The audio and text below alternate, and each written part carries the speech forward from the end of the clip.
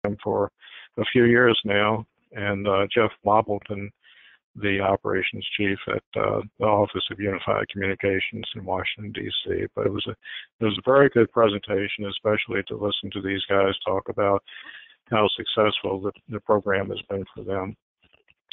So as we go through this, and Brian mentioned to try to hold your questions until the end, chances are that I will answer your questions as I go along with this presentation. So I would anticipate that there probably would be just a few questions maybe at the end, but I think that will work out well that way. So this is what I'm going to go over. I'm going to talk about the PSAP standard. We'll look at how it works, and I'll show you a video. The video is actually about 3 years old and is in the process of being reproduced, I understand, so some of the numbers can be updated. But even so, it gives a pretty good overview of what the project is all about.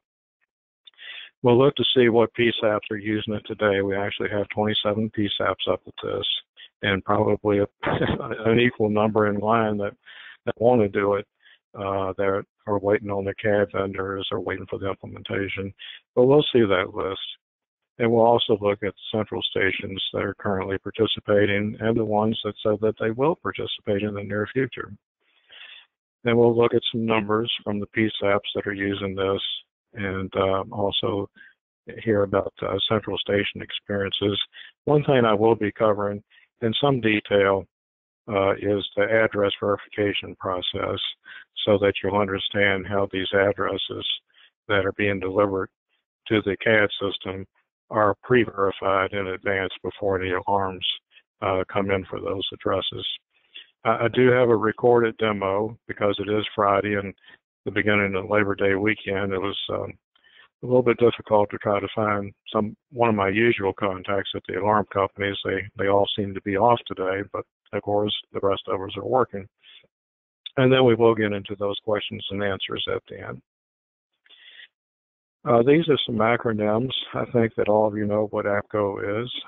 You were there for the conference, obviously in Denver. And then we have ASAP, which is what we're talking about today. Now, the TMA is the Monitoring Association, and this is formerly known as the Central Station Alarm Association, or CSAA. So you'll still find a little bit of documentation here and there. Even the standard itself still refers to the Central Station Alarm Association. So there's a lot of updates that have to be done because of that name change. NEAM is a technical standard.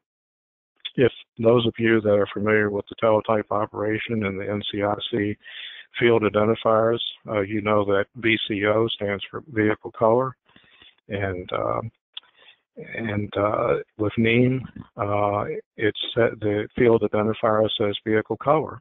So it's in plain English what defines the piece of data that it's wrapped around. This project is NEAM conformant. And if you and another agency went out for Department of Justice grant money to do a joint project together, then the end result has to be NEAM conformant if it's a technical project. Otherwise, they won't give you the grant money. Inlets, of course, is the message switch out in Phoenix, Arizona. And this traffic does ride across inlets. It does use ORIs, and we'll see how that comes together in just a few minutes. And I think all of you know what a PSAP is.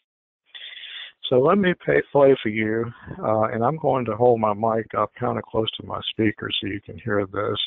But this is one of the typical problems every day across the country when alarm companies call the 911 PSAP to make them aware of an alarm notification. So this is one example of something that can go wrong.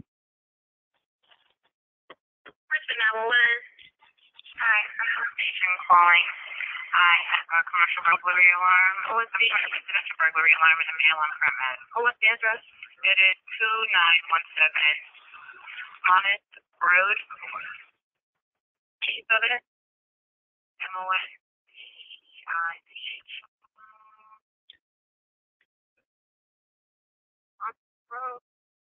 And that's in the city of Richmond? Yes.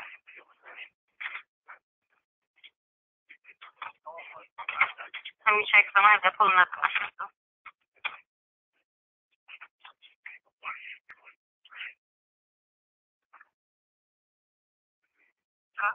Yes, give me 1 second. I have to check because I don't have that street pulling up in the city of Richmond. Is your phone number? Excuse me? Is your phone number to look it up? No, man, I don't look it up. I phone number, look it up at the street name.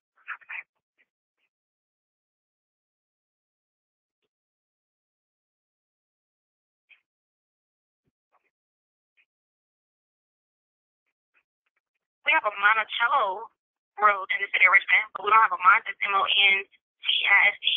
No, M-O-N-T-E-I-T-H Road.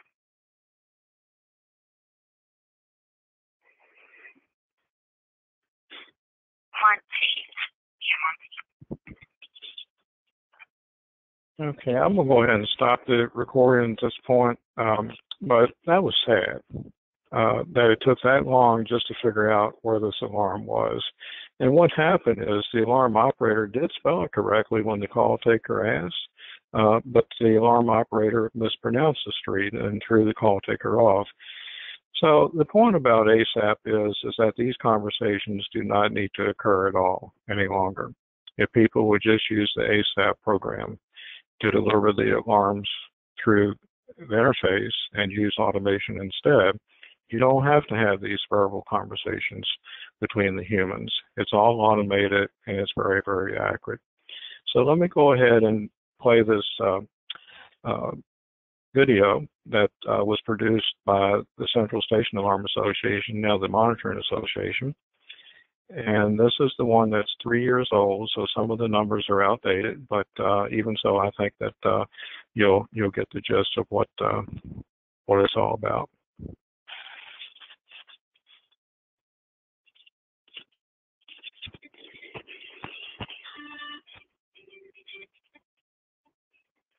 Hello, I'm Ed Barnabas, past president of the Central Station Alarm Association.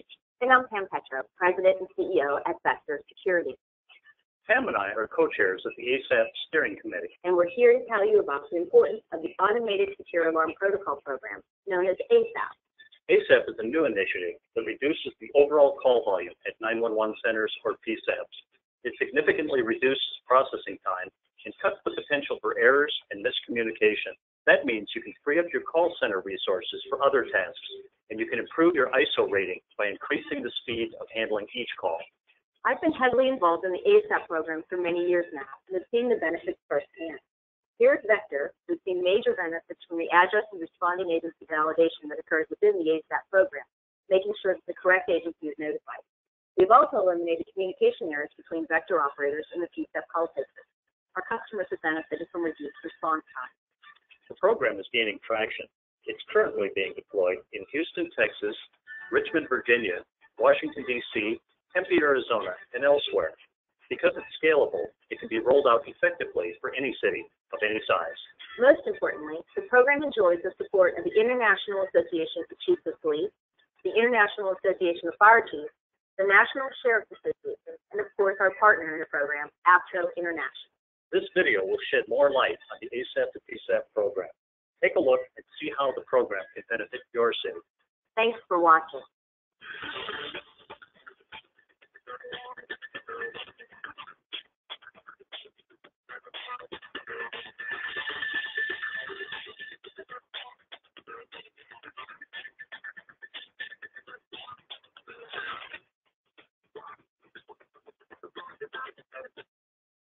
The City of Richmond is one of two PSAPs, public safety entry points, that participate in the program. After analysis, we determined this program was worthwhile and an opportunity for us to provide excellent customer service to the citizens of Richmond. There's three primary goals. The first goal is to eliminate the telephone calls between alarm monitoring central stations and the 911 PSAPs. The second goal is to eliminate or reduce the mistakes and miscommunications that can be made commonly between two human beings talking over the telephone. And the third goal is to reduce 911 processing time. If we can reduce 911 processing time by 2 to 3 minutes, that means a 2 to 3 minutes reduction in response times. when you call in an alarm to a 911 center, depending on the day and time, the operator could be waiting on hold because of the volume of calls they're handling in the 911 center. Then once they get the operator on, they have to provide the name, address, and location of the alarm. So what could possibly go wrong is the operator transposes 2 digits in its street address to the wrong street address. Possibly in some cities we've seen with the same street name like Main Street and Main Drive. If they provide street or drive, police are going to have to go into the wrong place. And the same street name, depending on the community and the area, the pronunciation of the street could be completely different. ASAP takes the human errors out of the transaction, so you can't make all those mistakes. What ASAP does is take away the need to ask any questions about an alarm activation. Instead, all the data that call taker normally has by telephone comes in to the CAD system and is processed as a call for service. All of the data that a call taker would have asked, and even more, is populated in that call for service and provides the first responders all the details that they need to know. The whole process takes a matter of about 5 seconds. The Houston Emergency Center is the 4th largest call center in the United States. We answer 3.2 million phone calls per year. Of those 3.2 million phone calls we answer per year, we dispatch about 1.3 million police units to calls for service. And then we dispatch another 500,000 fire ambulance assets to calls for service on the fire side. 70% of phone calls we receive come in the 911 line. 30% coming down the 10-digit line or the non-emergency line. The non-emergency line is where all those alarm calls come in. Now, we, right now, with a small footprint of 4 alarm companies, have reduced call volume between 10 and 12% as far as phone calls coming in. And we predict that we could probably reduce another 50% on top of that if we had all the big players on board. I think the unexpected benefits are that the officers don't have to talk to dispatchers as much as far as finding out who's the key holder, what's their phone number, the name of the alarm company, what's their phone number. They can handle that all themselves while doing the dispatcher. The officers in the field and public safety responders love this program. It gives us precise information quickly and it provides the citizens immediate services. This program is a phenomenal program. It works. When you look at next generation technologies, you have to look at something that has a proven track record and something like this program that helps you provide excellent customer service to the citizens you serve.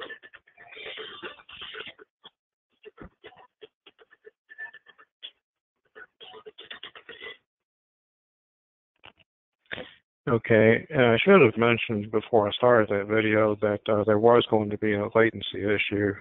We didn't have any control over that, but the audio sounded pretty good. We know that the audio was not, or the video was not keeping up well with the audio, but if you heard the audio and if you were at this, if you visited the CSA booth, you probably have one of the DVDs that has that video on it, so you can play it. And also, we'll get you a copy of this if you don't have it. So this became an American national standard after a 2.5-year pilot project. The pilot started in July of 2006, and we did run it for 2.5 years. It was so successful that it was pushed immediately through the APCO A&S process and became an American national standard on January the 15th, 2009. APCO likes to renew all of its standards no less often than every 5 years, and this one was renewed in August of 2014. So we'll be rolling up on another renewal before too much longer with some enhancements, of course. If you look at the 22,800,000 number, that's the number of times, the number of telephone calls that the alarm central stations are placing to the PSAPs each year to report an alarm notification. But that figure does not include the number of times that they call you back to report, to request a cancellation, or they might tell you that it really is a crime in progress. You might need to call them to ask for a key holder, and the calls can easily add up. Sometimes they call you back to ask you what happened at the scene, and you know, and I think all of you know exactly what I'm talking about. So you can easily multiply this number by about 3, and that's the average number of times for every alarm, telephone call wise, that is being placed between the PSAP and the central station. and that is the number of telephone calls that we can potentially eliminate if we can get everybody to participate in the ASAP program. So the Alarm Central Station, when they get an alarm notification in, they still have to do what is required by local or state ordinance, or even by their own rules. And what I mean by that is, in Virginia, all alarm companies are regulated by the Department of Criminal Justice Services. And that department says for all residential burglar alarms, the alarm companies have to try to make contact with two people. It's only after they've exhausted that effort and have not been able to make contact with two people, one person, that they can go ahead and hand it off to the 911 center, but they do have to go through those motions. The ASAP program does not relieve them of any responsibility whatsoever. They still have to do those things. So if that's required by your state or your local ordinance, and even ADT and Vector Security, by company policy, they still do enhanced call verification in an effort to reduce the number of false alarms.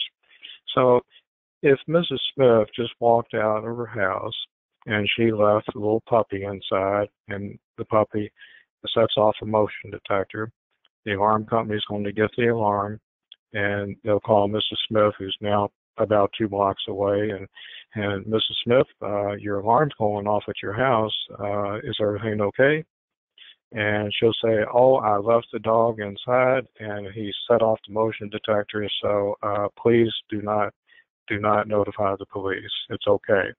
Now, it's those type of situations that you never hear about in the PSAP, because the alarm companies have done their job, and they were able to filter this event to know that it really was a false alarm, and you don't receive it. But when they're not able to make contact with somebody, or if they have reason to believe that it really is a crime in progress, of course, you're going to get notified in the PSAP then. So at that point, the alarm companies now hit, the ones that are participating in the program, they hit what they call the easy button, and all the information that's associated with the alarm and the address comes into the CAD system. The CAD system will do two things first. It will look at the address, and it will also look at the event type. The address, and I mentioned this earlier, the address has to be pre-verified between the alarm company and the PSAP, and that is an automated process. I've got more slides that explain that process, but that has to be done. The alarm company cannot send an alarm for an address that has not already been pre-validated. Then there's also a standardized list of event types. There's about 35 to 40 different event types that the alarm company can send. And in your CAD system, you will have a translation table. So let's say that the alarm company sends something called a reset or a tamper. And if you want that translated to a burglar alarm, you can certainly do that in your CAD system. So all the CAD providers have this translation table, and it is one of the requirements of the program. So the CAD system will do a lookup on the address and the event type. Now, if anything's wrong with either one of those, the CAD system will send a message back to the alarm company that says, reject it, this is a bad address, or this is a bad event type. And you do not see that happen in the PSAP. This is being done behind the scenes. And the alarm company will get that message back, and then they'll have to deal with it. If everything's okay with the address and the event type, then the CAD system will create a call for service. And the call for service will be routed to one or more appropriate dispatch positions, depending on how your PSAP is structured. So I'll use Richmond, which I'm very familiar with. I worked there for 43 years, just retired yesterday. I'm going back part-time so that I can finish up some things there, but this will allow me to spend more time on the ASAP program. But I am intimately familiar with how Richmond is structured. And we have 4 police precincts. We have a couple of fire dispatch positions, and then there's the secondary PSAP, which is the ambulance authority. So if the alarm that comes in is let's say, a law enforcement alarm, then the CAD system is going to check the address and go ahead and create a call for service and send that call to the appropriate police dispatch position. We have 4 of those, 1 for each precinct. It will show up in the open call queue at that dispatch position for dispatch. Now, if you envision where a call taker is taking a call from an alarm company over the telephone, and all their information is being entered into the CAD system, and then they finish that entry and they hit, in our case, the accept button, and then it shows up at the appropriate police dispatch position. It's no different with it coming from the alarm company, except in this case it is coming from the alarm company. So just think in terms of a call taker putting the information in and it gets routed to a dispatch position. The same thing happens with the alarm notifications from the alarm companies. So if it's a fire alarm, we're going to dispatch the fire department and we're going to send a police officer for the traffic control. So a fire alarm will actually be routed to the fire dispatch position for dispatch and to the appropriate police channel for dispatch of a police officer for traffic control. If it's a medical alarm, all 3 disciplines are going to be dispatched.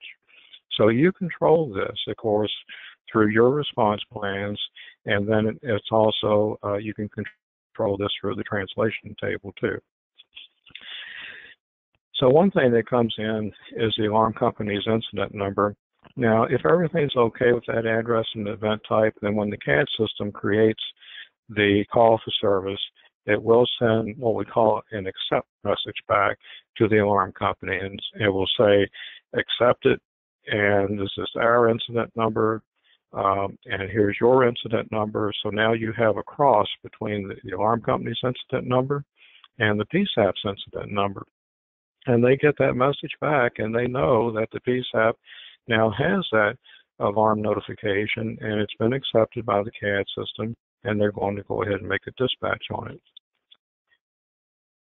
So then, as things happen, let's say that once the first unit is dispatched of the primary agency, such as a police officer for a police type of alarm, then the CAD system knows this behind the scenes without any additional workload on the dispatch staff, and will send a message to the alarm company that says police has been dispatched.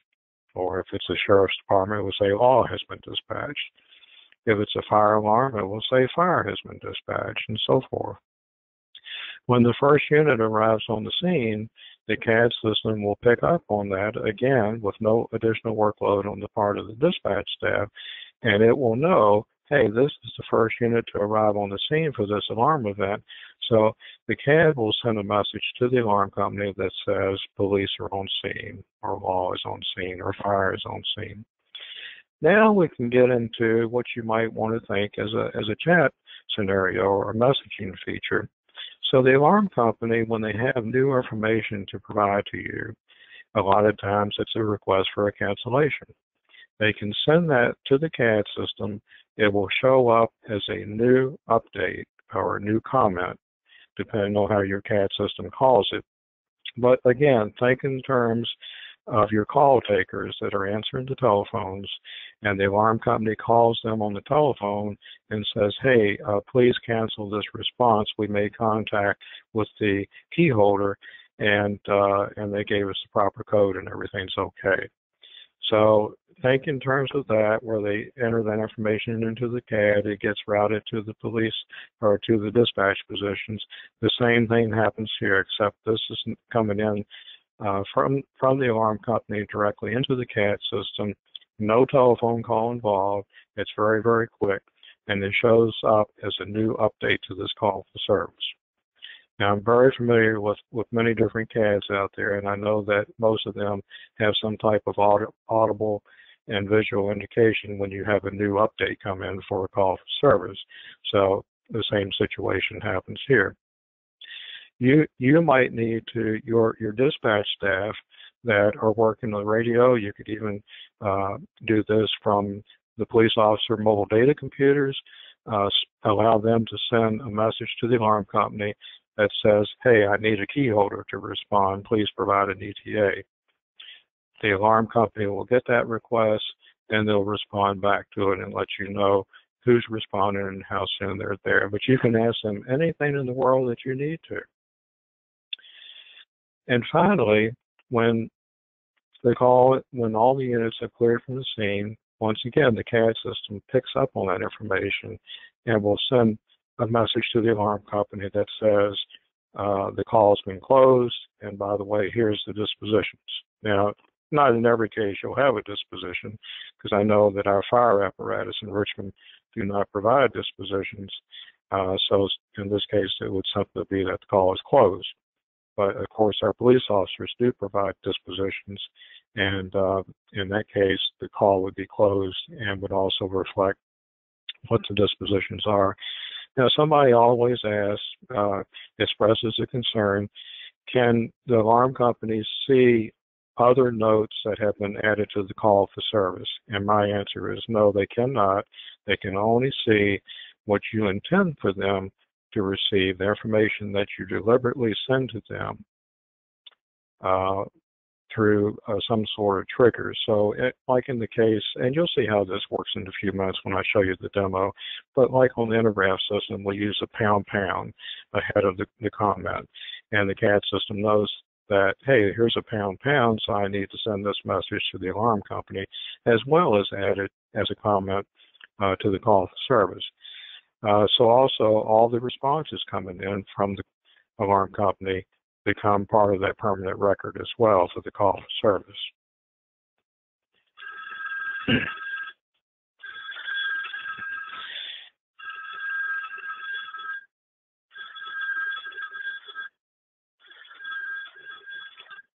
So this is just recapping the 3 goals of the project, and the first goal is to eliminate the telephone calls between the alarm company and the 911 PSAP.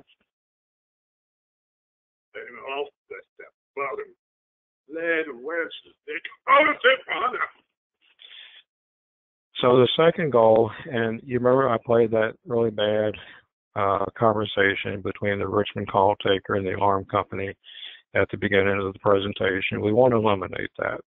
We want to eliminate people that can't understand the conversation. We want to not eliminate the people, but eliminate the conversations between the people that can't understand each other. So I like to use the analogy of where we got some alarm operator in Brooklyn, New York, trying to talk to a call taker down in Mississippi. And oftentimes, just because of the difference in accents, the conversation is not going to go all that well. But some of these central stations are also using call centers now in foreign continents, and it's even harder to understand the people. But why have to have these conversations at all when we can use automation instead?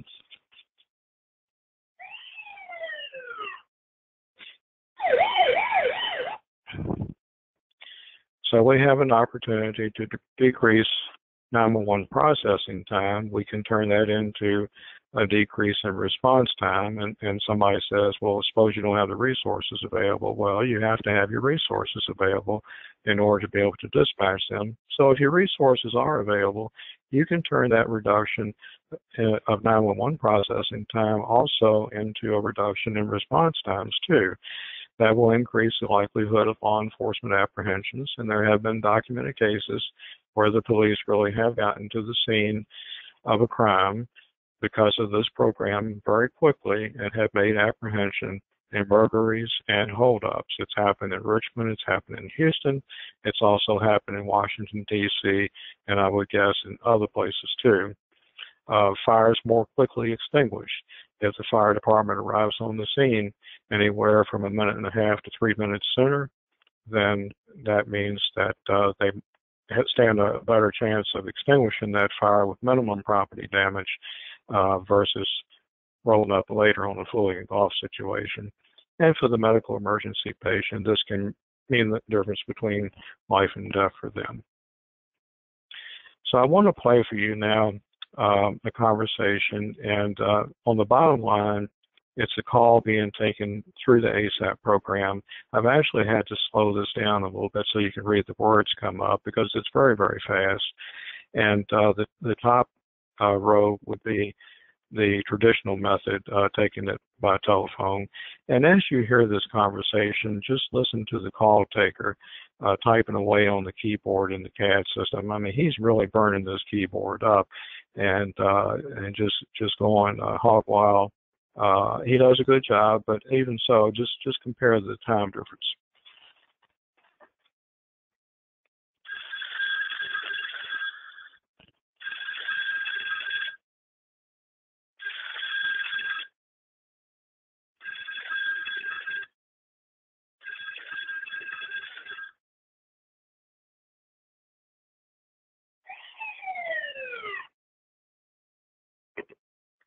Richmond 911. Good morning, this is Betty. I'm calling from Secure Ellen, and I'm calling on a recorded line to report residential burglary. All right, and what address? It's Decatur Street. Yes. Last name of resident? You said F, that's it. Test and sound. All right, and is it audible or silent? Audible. And point of activation? So there's several. There's the front door, the living room motion, and the back door.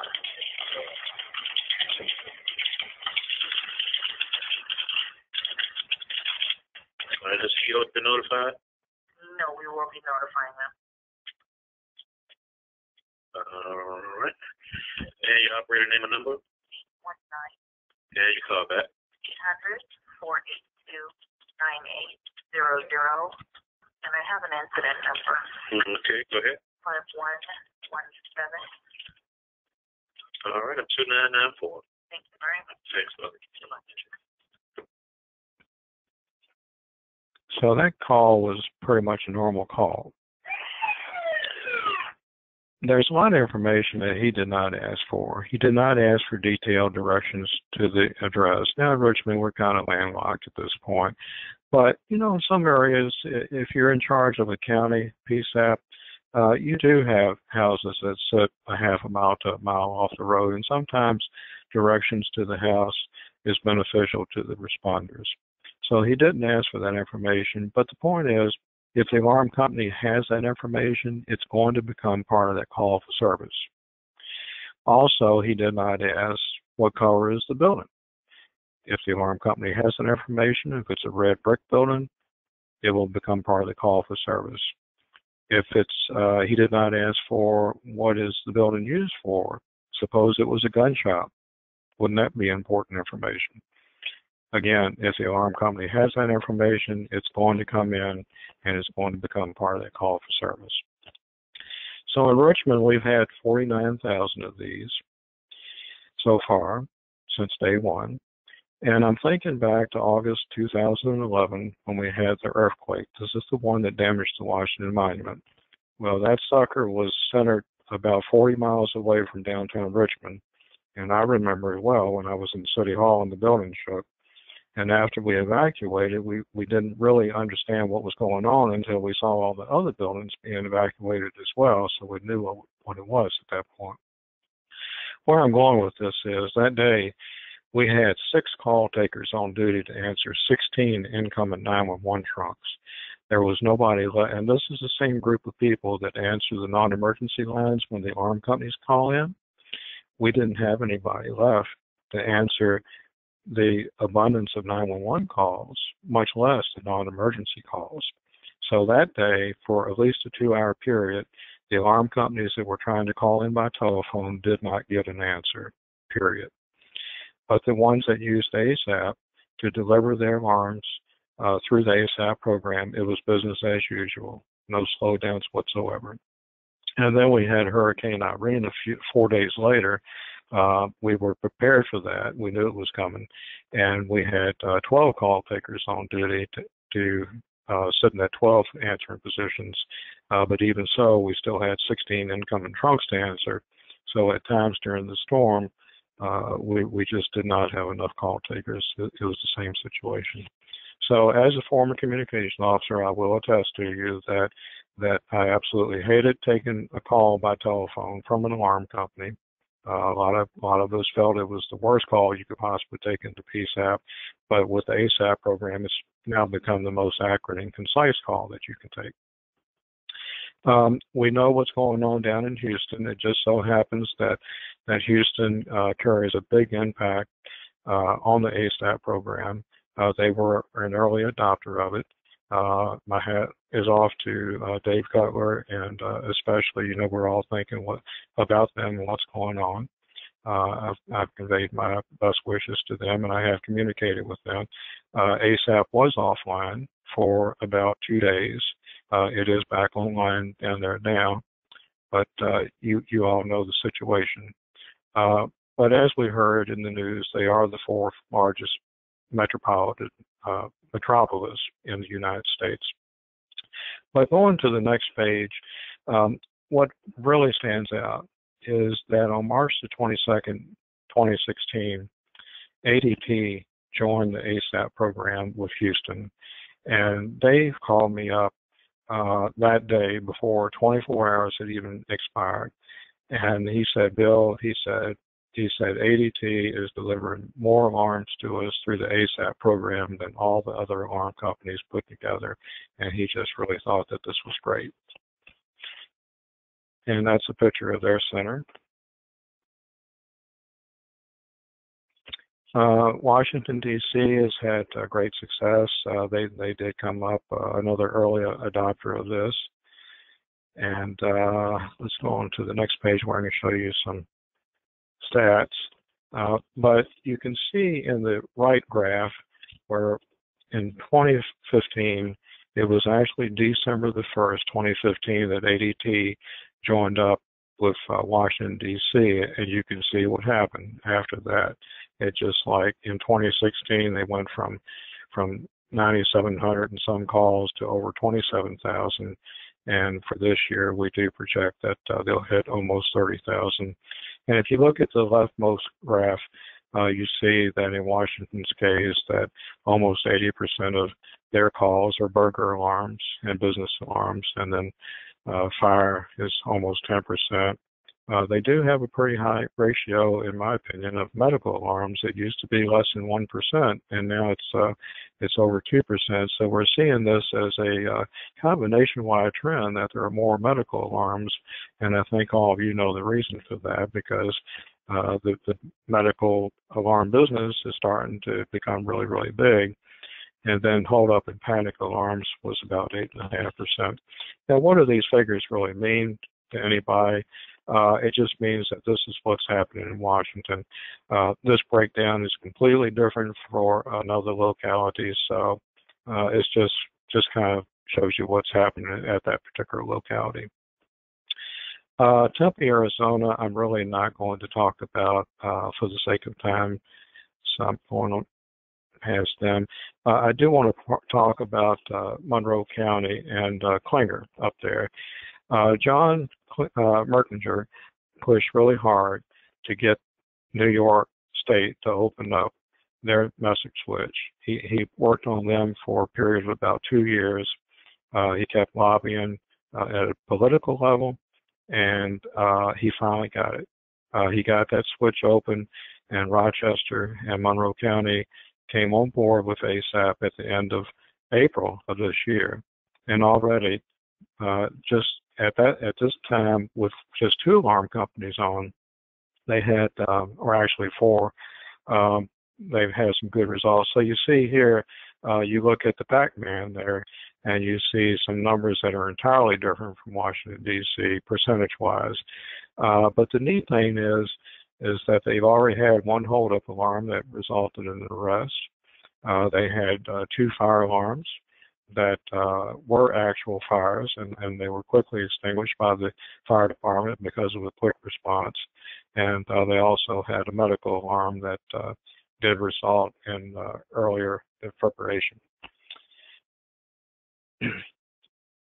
What I want to mention about James City County is back in December of 2012 is when they went live. 1 week before they went live, one of their call takers took a call from Vector Security, and the call taker transposed the street number. The police responded to the wrong address. They went in with guns drawn, found the homeowner asleep in his bed who happened to be a former Marine, and he had a pistol under his pillow. Now you're thinking, oh, geez, something really bad happened here. Well, no, nobody got hurt. It was just a big embarrassment for the PSAP, and the PSAP director had to write the hardest letter of her career to explain to that homeowner why police were dispatched to the wrong address. ASAP will help to prevent that type of problem. And she also said, by the way, she said if we had had ASAP a week earlier, this would not have happened. And she's correct, because Vector Security was the first alarm company to go live with James City County. So we all know that, I know that in Richmond we have staffing shortages. We do the hiring blitzes. We run a 14-week dispatch academy, and what do? We graduate them, then we start the hiring blitzes again. It's like a never-ending cycle. And I suspect that a lot of you are in the same situation. We know that next generation 911 is coming along, may even stretch our resources further, but ASAP is a way to free up some of those resources and let the automation handle these exchanges between the alarm companies and the PSAPs instead of having to do this over the telephone. So ASAP is an ANSI standard. It is one size fits all. No matter how small or large the agency. It's my contention this would be of most benefit for a 1 or 2 position PSAP, where you've got that head-on accident and you've got 25 callers trying to call it in, and you don't have the people to be able to process all those telephone calls and quickly, and then you've got that alarm company trying to call it in. But this will also work for New York City too, and New York City is currently looking at it. It is not vendor specific, and we'll look at the CAD vendors in just a minute to see who's developed a solution for it. So these are the operational PSAPs today. Newport News, Virginia was the most recent to come on board. We're getting ready to bring up Sarasota County, Florida, in another week, and Union County, North Carolina, in about 3 weeks. And we have a few of them that are in line, just waiting for their CAD vendor to finish the installations. But this list really has literally doubled in the past year and a half. Here's your CAD provider list that have a solution. So the first commercial CAD provider was Intergraph that had a solution.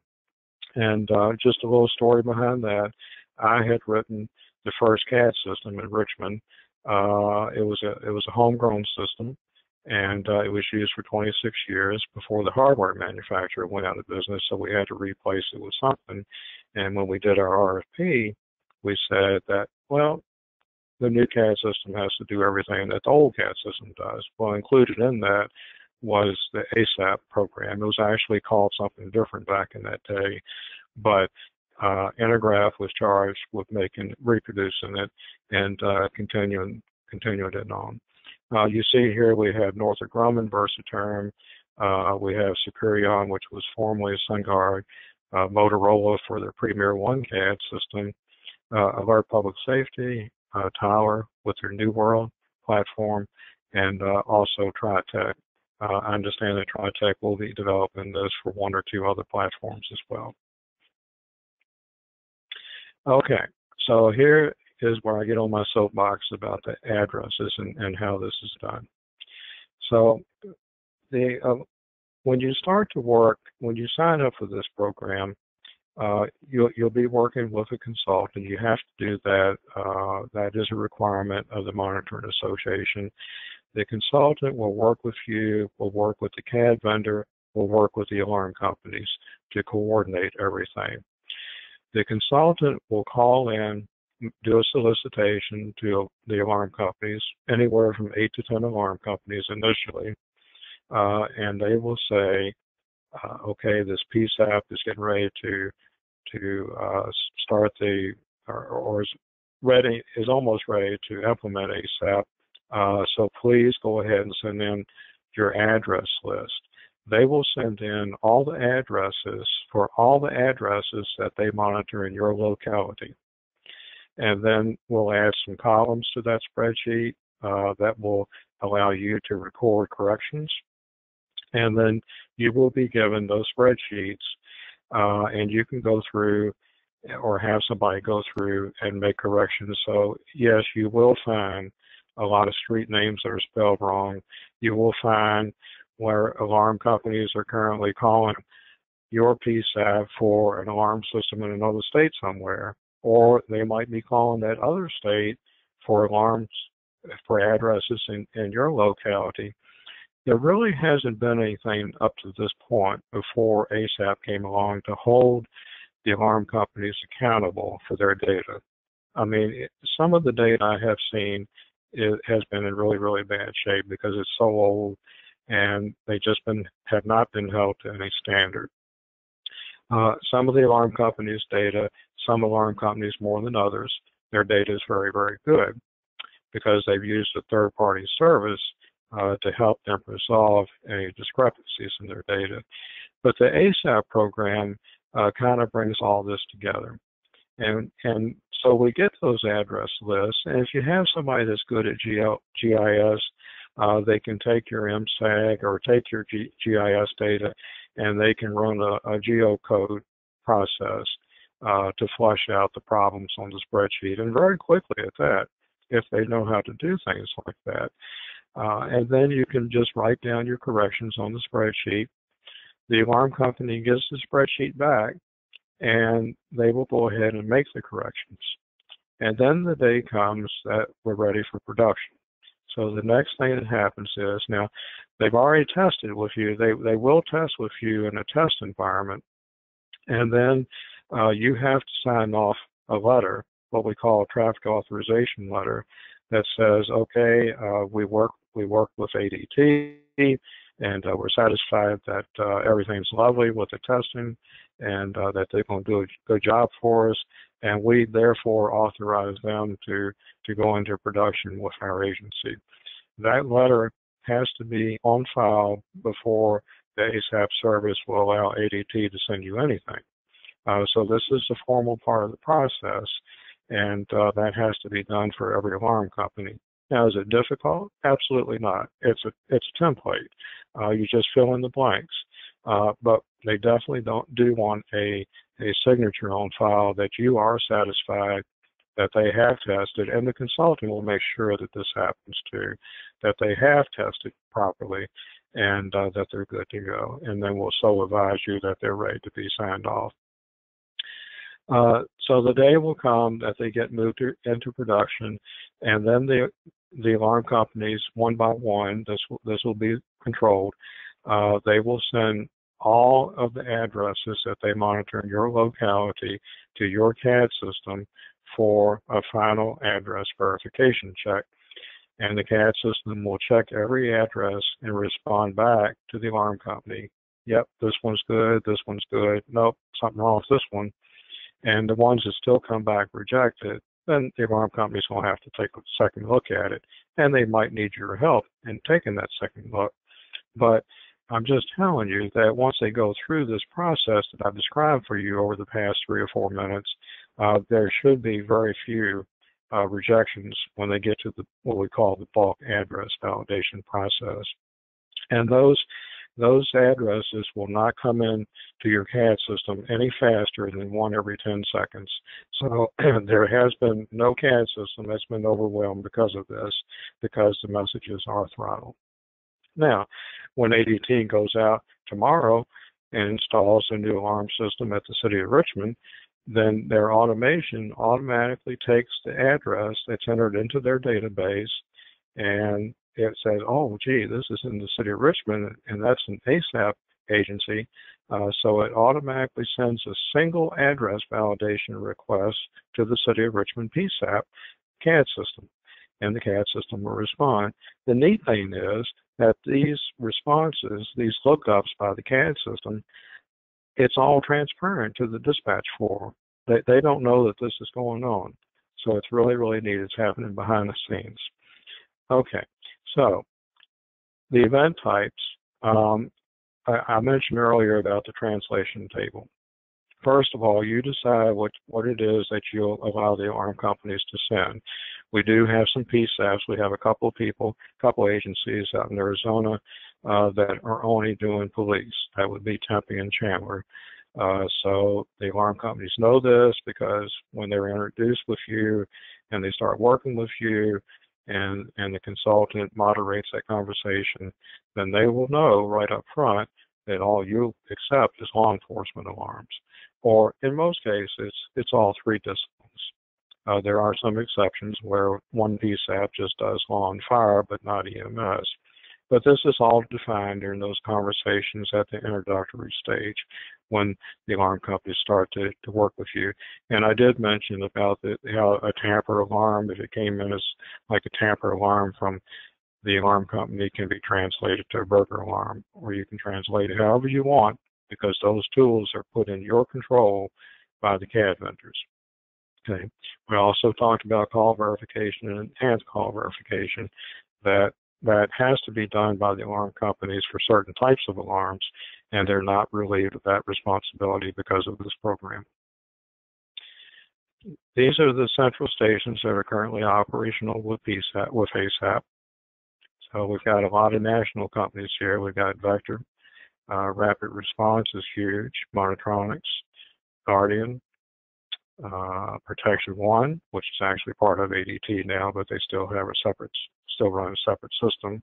Affiliated with ADT goes without saying, they're just huge. We have Stanley, Vivint, and some others listed there. Now here is the alarm companies that said that they will be coming on board at some point in the future. So I will tell you that Tyco, I'm currently testing with them, and they are due to go live with Richmond the second week in September.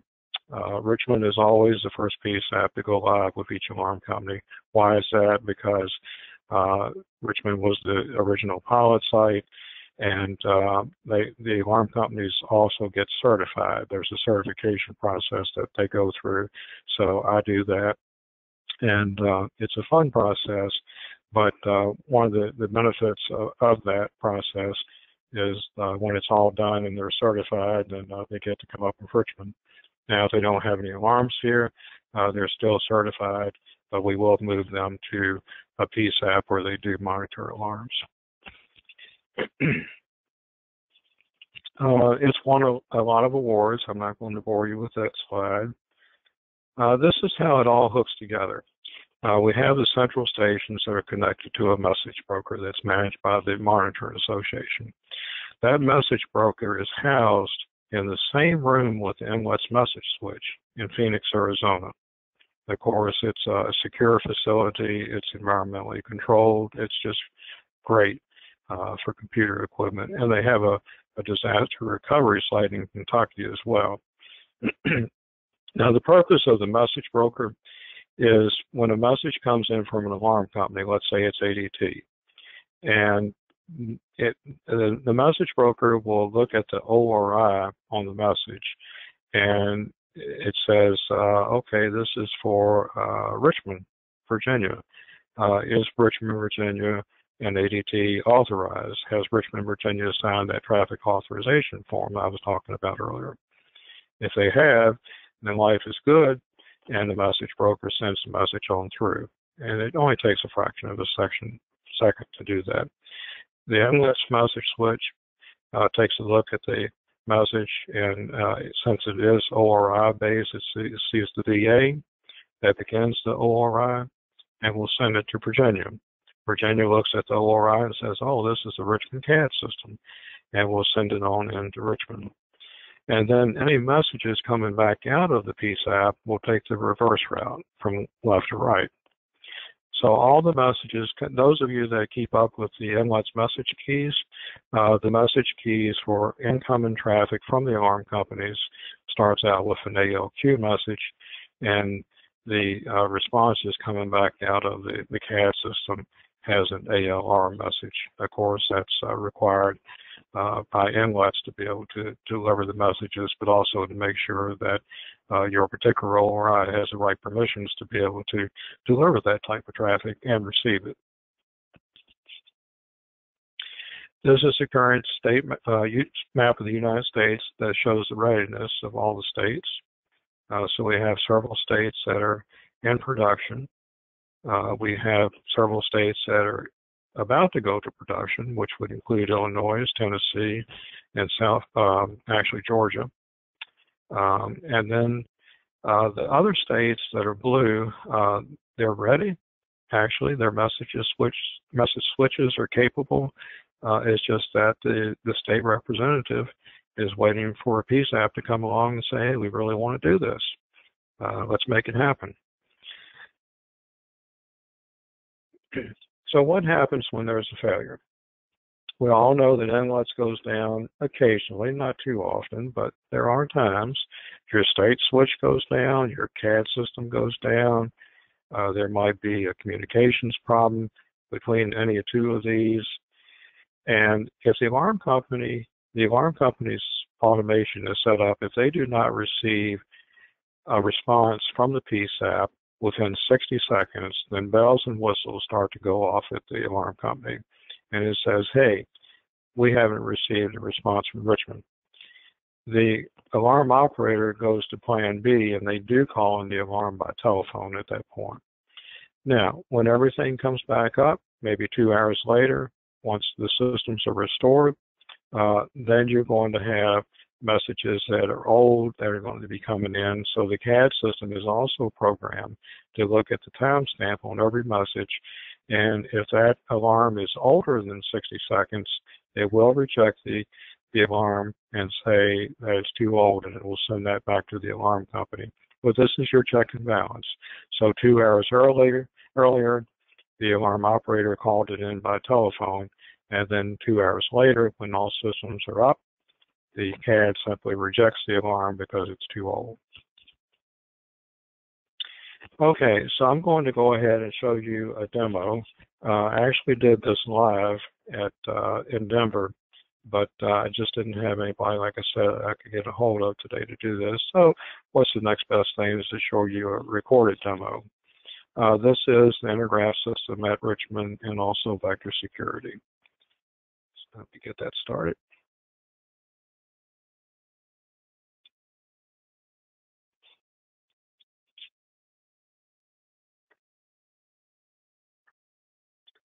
Good day, audience. My name is Bill Hopgood, Project Manager for the IT Public Safety Team at the City of Richmond, Virginia. Joining us today is Anita Ostrowski, Vice President of Central Station Services for Vector Security. Anita is based in Pittsburgh, Pennsylvania. Anita, say hello. Hello. Today, we are going to demonstrate the effectiveness and efficiency of the ASAP program. I am currently attached to a live computer-aided dispatch or CAD workstation at the City of Richmond's primary public safety answering point, also known as 911 PSAP or Emergency Communications Center. On this workstation, we can see some of the windows that telecommunicators use to perform their work.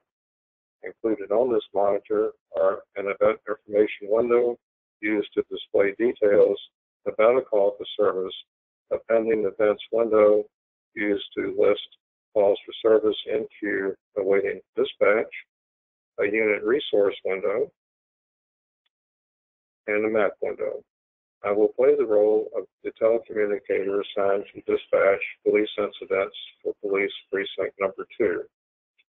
In the role of alarm central station operator, Anita will now initiate a burglar alarm notification to the Richmond PSAP. The CAD system will receive the message, verify that the address is a valid City of Richmond address, that the event type is a valid event type, and generate a call to service by adding an entry to the pending events window where my cursor is in priority order. The CAD system will then send a response back to the alarm central station, letting them know that a call to service has been generated. We see that Anita just sent us the alarm signal to 3516 North Hopkins Road. And before anybody else dispatches this, I'm going to go ahead and dispatch it to Unit 913. Anita, did you receive the accept message from Richmond? Yes, I received the accept message. Okay. And I did dispatch a police unit on the event. Did you receive a CAD update message from Richmond, and what did it tell you? Yes, I received the update, and the police have been dispatched. Okay. Now, the event information window contains placeholders for the location, the type of the event, also the planet's name, which in this case is the alarm company, and their telephone number. And any information that there's not a placeholder for will appear in the remarks window where I'm scrolling. We see the full address, also whether the alarm is audible or silent, exactly where was the trigger point for the alarm operator's name, ID, and also the central station ID, any directions to the facility, and perhaps a description of what the facility looks like, in this case, a three-story ground brick building. So 913 wasn't very far away on this call, so I'm going to go ahead and mark 913 arrived on the scene. And we can see in the map not only the outline of the premises, but we can also now see that 913 is there. Anita, did you receive a message that the police had arrived? Yes, I received a message. It says, the police is on scene. Okay, very good. So in this scenario, the police have checked the outside perimeter of the structure. We can find no signs of forced entry or any unsecured doors or windows. The key holder will need to respond to allow the police to search the interior. The telecommunicator assigned to the dispatch channel, or even the police officer from their mobile data computer, also called an MDC, can initiate a message to the alarm operator, as I will now demonstrate. So let me go to this area right here. And I just entered the question, premises is secure, please provide an ETA for the key holder. And now I'm sending that message to Anita, which she should already have. And Anita, did you receive that message I sent? I did receive a message. The start is secure. Please provide an ETA for the key holder. Okay. And now Anita is going to prepare a response to that question and then return it back to me. Okay.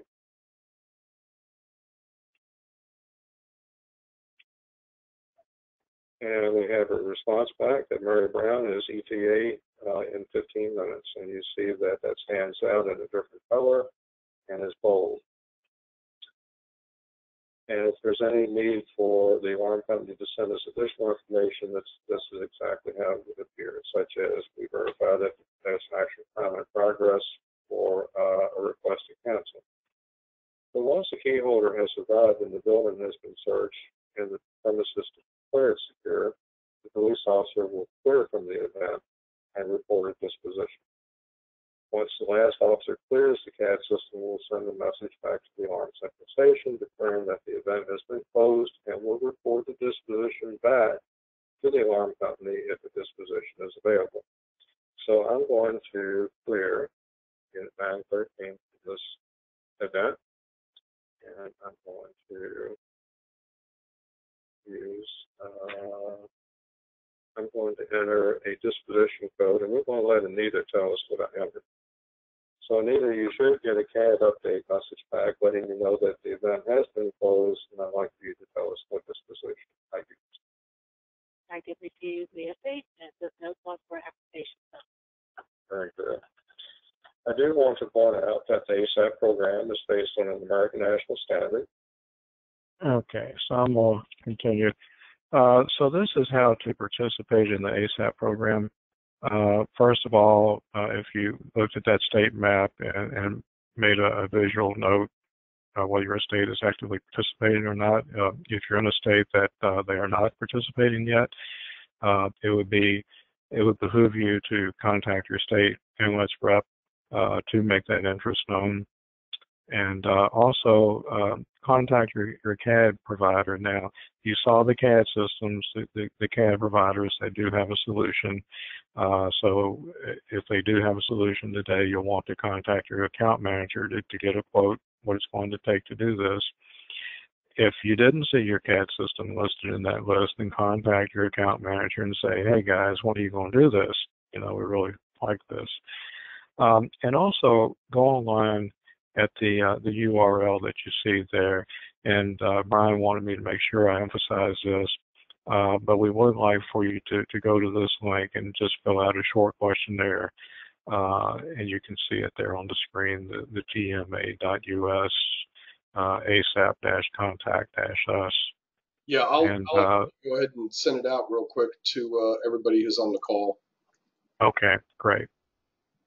And then you do have to have that consultant. That is not negotiable. That is a new requirement as of October of 2016. We did have a couple of PSAPs that went out and tried to do this themselves. It just did not go well. It was messy. They're still not up to date, and we don't want to have something like that happen again. So we want a smooth transition for everyone that's trying to implement this. And that is my last slide. So Brian, I guess we're ready for some questions. Okay, do we have any questions? If someone wants to raise their hand or ask, or you can type the question.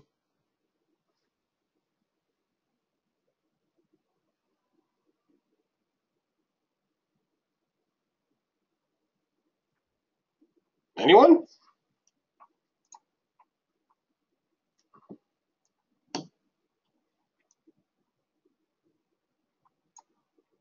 Does everyone know how to raise their hand in GoToWebinar? Here's one from Lauren. What is the associated cost? For the consultant. Is that correct? Let's see if she writes back. Hold on a second. Tell you what, I will go back a couple of slides here. There we go. So I can't tell you what the cost would be for your CAD system. I have a general idea of what most of them are charging, and it's all over the board. Some of them are more than reasonable, and some of them are very expensive. It just depends on what CAD system you have. The amount for the consultant is generally consistent, although for larger agencies it may cost a little bit more. But on average, the cost could run about $5,000 to have a consultant do a 40-hour gig plus travel expenses. But if you're in New York City, that doesn't apply to you.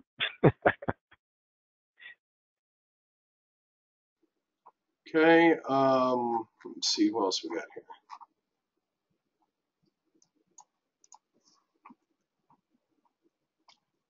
Don, do you mind do you have a microphone? Maybe I'll just go ahead and unmute you. Or go ahead, Don, you're actually live. Hi, is the California switch issue been resolved? You know, the California, I kept contact about 3 or 4 years ago. I kept sending messages to the California Inlets rep, and finally she said that that the switch was configured. I think just to get me to stop sending her messages. But if that's true, and I don't have any reason to believe it's not true, in California, of course, we have an extra layer of complexity, and that is that you have the localities that have to connect to a county switch, and then the county switch connects to the state switch. So there's an extra hop there. But even so, it's not something that is completely out of the question. It just means that you've got one added layer of step there, that one extra hop that the traffic has to go through. It's no reason in the world that it should not work. We're just waiting for some agency in California to step up and say that they're ready to do this. Okay, I would represent a fire EMS agency in LA County. My follow-up question would be, what's the average time for implementation? A lot of that's going to depend on your CAD vendor. Who is your CAD vendor? Northrop Grumman. Okay. And which version of CAD do you have? We will be migrating to Command Point in the next 6 months. Okay. I know that a lot of that's going to depend on how fast they can turn it around. Right now, we're fairly booked up for most of the rest of this year. So I will say that once you sign up, then you've submitted all your paperwork that's required, then we'll go ahead and we'll work with your CAD vendor to at least get the test side installed so we can start the testing process. That's half the battle right there. If we can get you tested, if we can get through the test side, the test environment, and everything's lovely, then it's a matter of them copying the interface over to production and then bringing it up. Typically, this can span anywhere from 90 to 120 days. Okay, great. Thank you. Mm-hmm. Don, I'm going to go ahead and mute you again and see if anybody else has any other questions. Anyone else?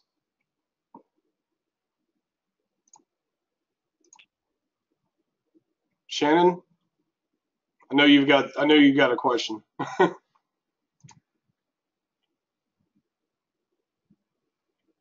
Lauren, no. Oh, there we go. Do you still have a question, Lauren?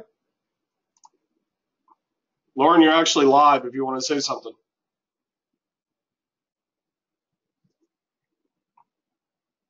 Oh, she might be on mute.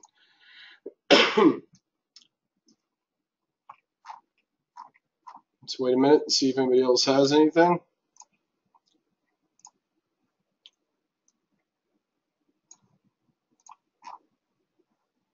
Okay.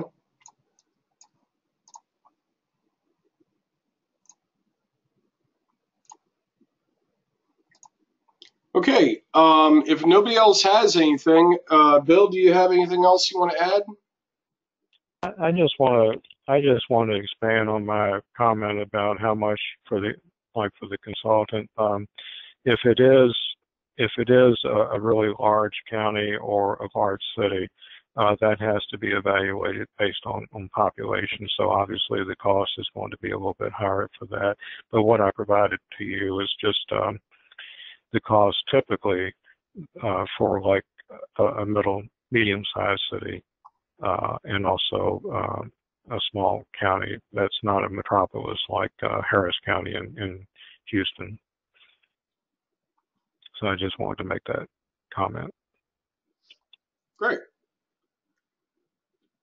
All right. Well, if there's nobody else, we can go ahead and probably end this webinar. I want to thank everyone who is still on the phone and are still in the webinar, and you'll be hearing from me soon.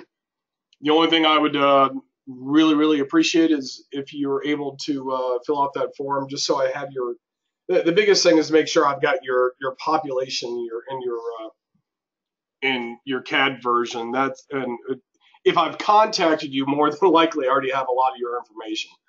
So other than that, you guys enjoy your Labor Day weekend, and Bill, thank you again. You're welcome. And we will hope to hear from everybody very soon. Take care.